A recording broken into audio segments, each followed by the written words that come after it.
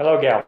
Hey, Dave. Oh, wow, what a background. Yeah, no, I kind of try to keep Hawaii in my mind, so I put that on once in a while, and that's yeah, I'd like to be there.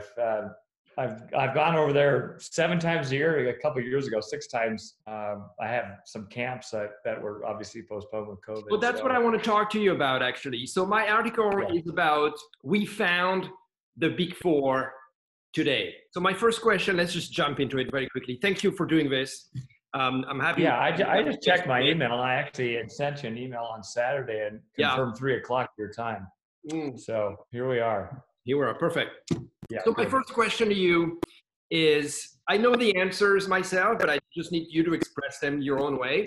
My first question would be, what are you doing these days? Did you make enough money back then from prize money, from sponsoring to just live the good life, or do you have a full-time job, and what is it? And what's your answer, since you know? Well, my answer is you didn't because triathlon was not as popular as it is now, and that you're a coach, if I'm not mistaken.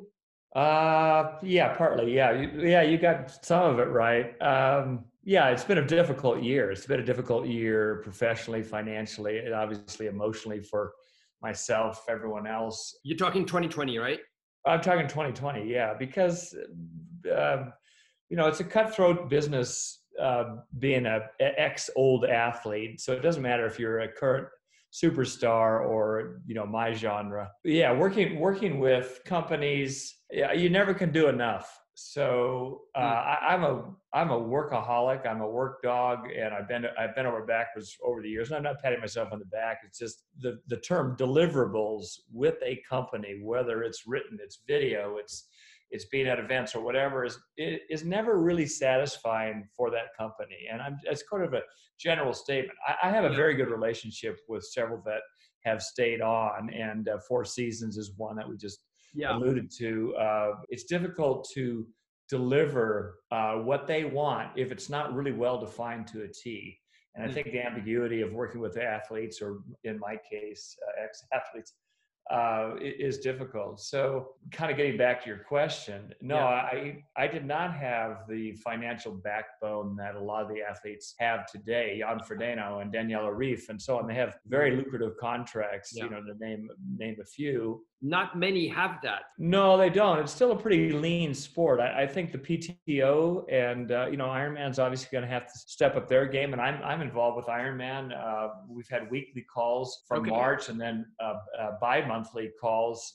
Just trying to weave through the 130 races that were canceled. And as you know, there's been races that have been put on, but we're all strangled now by COVID again with this big uptick worldwide. So are you consulting for Ironman? I have an existing contract with them. I have one with Ironman U, which is their teaching coaching platform, and then I also have one with Ironman. But the Ironman, they're obviously the same entity under the same umbrella. So I kind of meeting with both, trying to reformulate the plan for Ironman and be involved with them and the platform for coaches and so on. That's been ongoing, but I'm about 75% less income this year. Oh wow!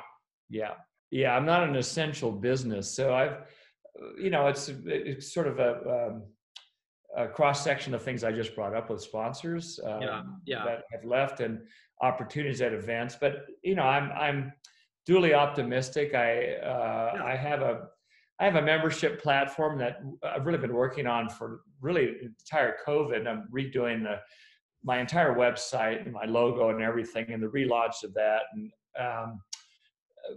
if I have any skill, my limited skill set is, I like to teach. I have a kind of a voracious appetite for knowledge and exercise and training and physiology and nutrition and biomechanics and mobility, stretch, strength. I mean, I love talking about it. People always say, well, how do you like doing that? Well, I'm still passionate about it. Is it something you studied in college? Yeah, I studied it, but my background, my background is in exercise physiology from college. That was a long time ago. But I'll say the learning curve when you're 18 to 22, and now I'll be 67 in January. an old guy. Since that time, what you garner and glean over a lifetime, as you know, it is much greater than what you have in college. I think you're into drinking beer, and I followed.